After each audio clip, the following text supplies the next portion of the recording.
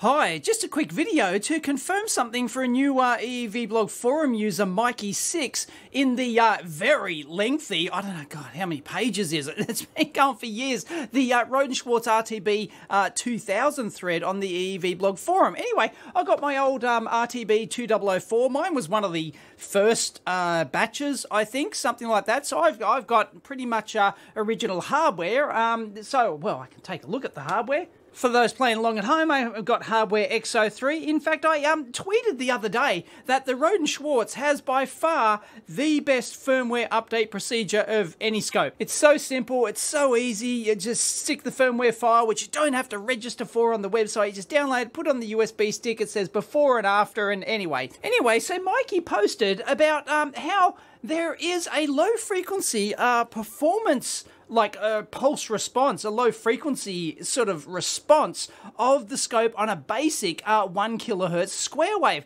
So I thought I'd try and reproduce it here, and I'll put Mikey's original one here, and this is the response I get. I'm at a higher volts per division, basically saying that anything over 200 millivolts per division has sort of like a slopey sort of like performance after the initial rise like this. And sure enough, mine actually seems to confirm that. So I'm actually feeding in a 4.5 volt peak-to-peak signal, 50 ohm terminated, B&C. I didn't have my inline terminator. I don't know where it is, but anyway, hopefully that is adequate because there's no 50 ohm internal termination on this. But yeah, you can see that it is kind of slopey. Let me move that down here so you can get it on the line, okay, right on the line. And I have got 20 megahertz bandwidth limit on, so I'll run that in real time for you and I'll show you that response. And if we zoom in,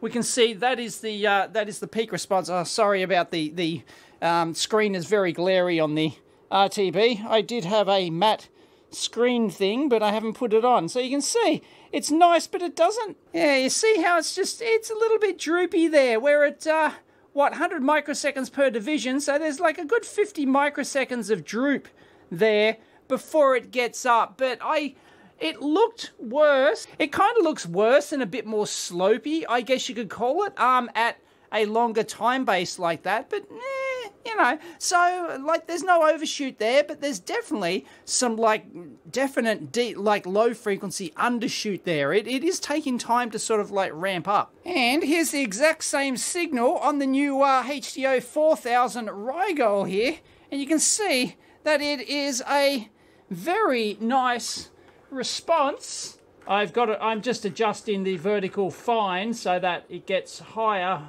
volts per division, but there you go, see?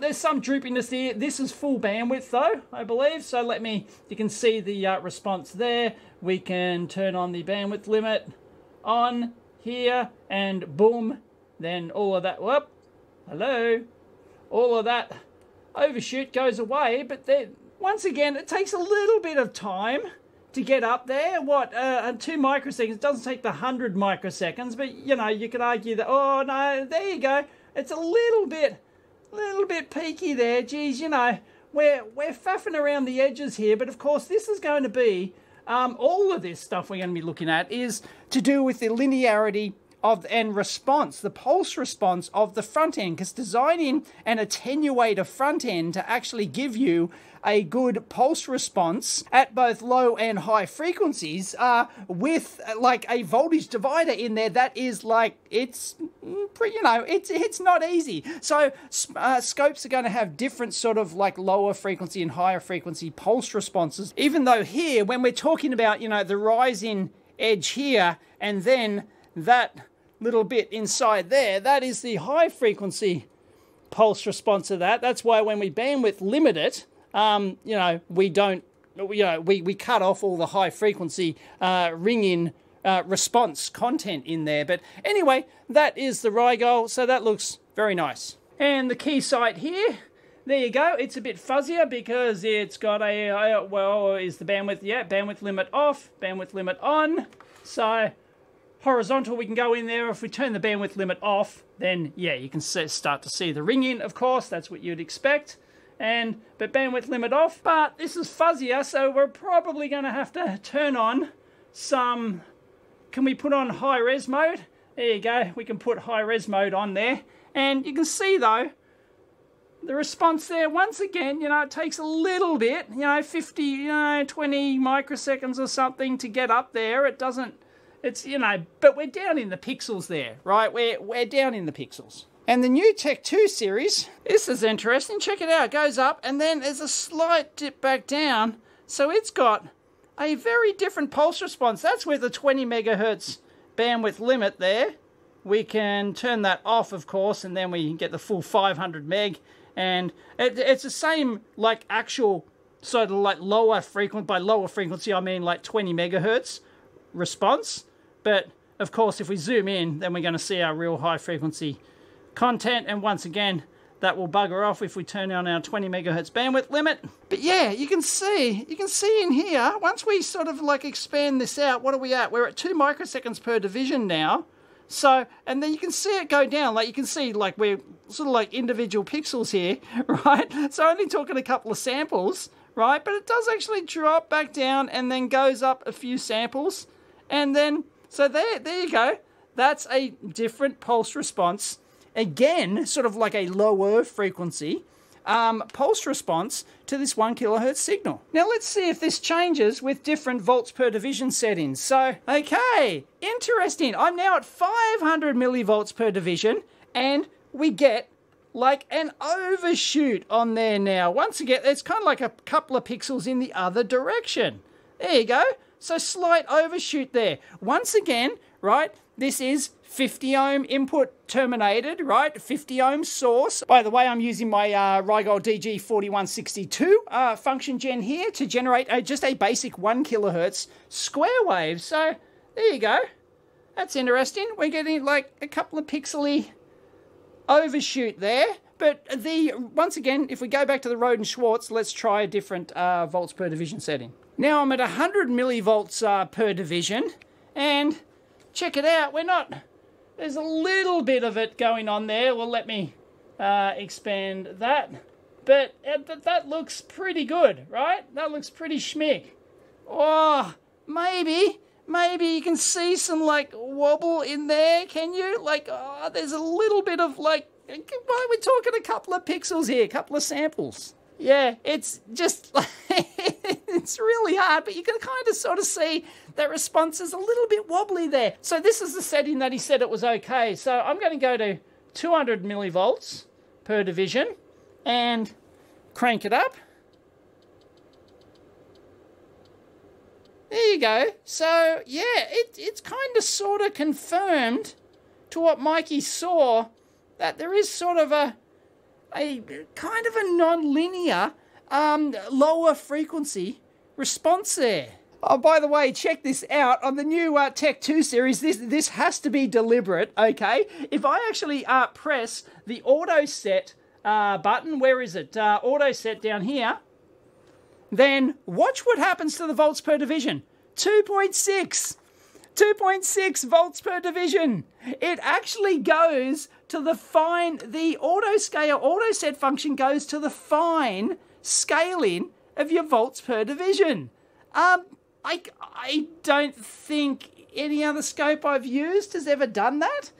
I presume that's a deliberate feature, like, but it hasn't even made it like, why not make it bigger than that? I mean, it's just, it seems a bit silly. So let me set it to say here, and then auto set it again, and see what happens.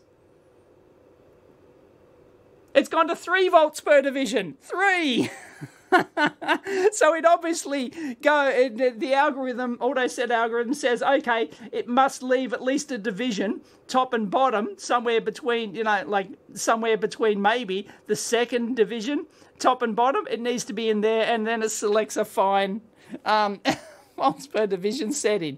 But of course, like you can just override that, of course, just by going like that again. But like, I don't know. You're either going to love that or you hate it. Let's have a quick look at the Siglent SDS2000X Plus. Geez, they've got complicated names. This one looks pretty good. That's with no bandwidth limit. How do we go? I haven't used this forever. 20 meg bandwidth limit. There you go. That looks pretty schmick. Oh no, hang on. No. Check that out. It's got something at the beginning. There. There you go. Yeah. Yeah, there's a little droopy droop there. And here's the Uni-T Ultra Phosphor UPO3050E. Jeez, imagine trying to remember all these numbers. Anyway, this one's pretty schmick, isn't it? There you go. Just happens to be really good pulse response, but, you know, you change it, you go down to different volts per division, and you might get something else entirely. No, just some high frequency overshoot there. That's a 20 millivolts per division. That's given a decent show for itself. Back to the Rohde Schwarz again at 10 millivolts per division.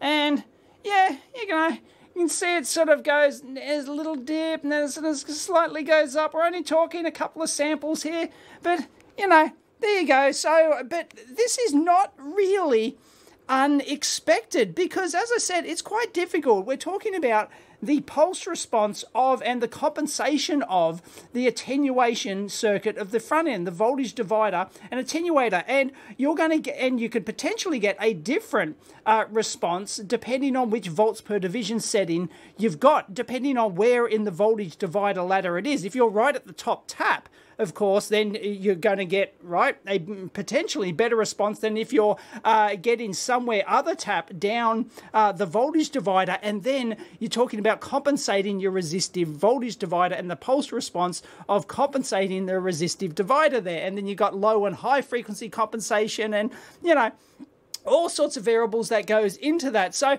if you want to test an oscilloscope properly, you would have to actually test the pulse response with a known good input signal. I've only tested one function gen here, right? Known good input signal on every single voltage range, and it has to be correctly terminated and everything else. And you'd have to do it with the 50 ohm termination and without the 50 ohm termination potentially. And then, like, you can try and test the pulse response of scopes until the cows come home. But the worst one I've ever seen, I think, is the Tekway one. Oh, that was donkeys years ago now. I'll try and put in a screen capture of the pulse response of the Tekway, and it was just all over the shop. Oh, goodness, it was terrible, Muriel. So anyway, it's something worth, you know, inspecting on your own scope. But actually, let me briefly try and just get another source here, signal source. Right, here you go. This is slightly different again, is it? This is using the SigGen output on my Keysight 3000 scope, so the WaveGen output there. And you can see that it's kind of like got almost a ringy kind of response there. And that's the same signal on the Rigol HDO4000. Once again, a little bit of overshoot there, but yeah, like, you got to take into account the signal source and everything else. But there you go. A pulse response is certainly something to consider on a scope, but it's worth investigating. It is an interesting phenomenon, and not every scope is perfect. And then, as I said, it can change depending on the volts per division at what range you're actually on your scope, because they can have slightly different low and high frequency compensations on each range. And it's not like, you know, there's a little trimmer there, like back in the old days, and they used to have little trimmer pots, right? So that you can, with your tongue at the right angle, tweak the response of each of the resistor divider steps. But even then, like, you might have to have multiple compensations for high and low frequency response, and it gets really ugly. So yeah, just because, like, you know, we saw that the Uni-T is spot on there, it doesn't mean that, you know, it's absolutely exceptional. So yeah, it's not something I worry about too much unless it's absolutely horrific. It's just like an interesting quirk of scope front ends and the complexity of trying to implement a voltage divider over a frequency range like this. And ultimately, of course, when you get a square wave with a rise like that, like, you'll never see this distortion on, you know, like a ramp waveform, for example. It's just moving too slowly. But when you get a square wave with a step response like this, which has high frequency components in it, depending on the slew rate, then the response after that can, you know, do interesting things. And you see, like, if we turn the bandwidth limit off, then you start to see the overshoot and stuff in there. You start to see the ring-in and, you know, like transmission line effects in there, termination effects and stuff like that. And that's when, you know, at the high frequencies, like having the difference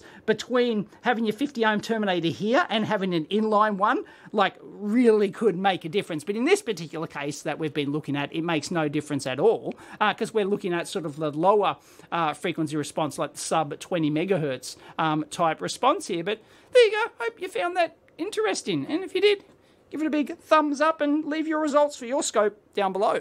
Catch you next time.